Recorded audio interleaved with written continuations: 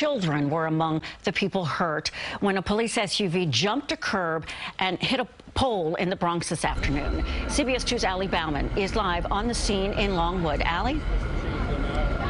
Dana, police just wrapped up a news conference here at the scene a few minutes ago. Now, thankfully, everybody is expected to survive, but we know at least 10 people were hurt, including 2 young children. And the injuries, some of them are considered serious. Now, this all happened around 3 p.m. at Westchester Avenue and Hoe Avenue. Police say a marked NYPD vehicle was responding to reports of a car theft in progress.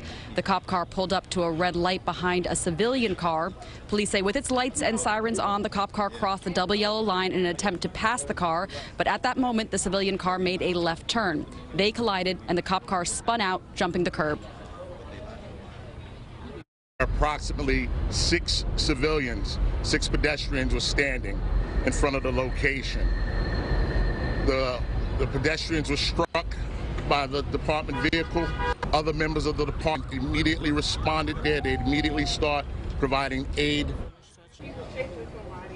So the 10 injuries again include the 6 people on the sidewalk ranging from 5 to 65 years old, as well as the 2 officers in the car and the 2 people who were in the civilian car, an adult and a 2-year-old. They're all being treated at the hospital right now, and police are here investigating. But again, thankfully, everybody is expected to survive.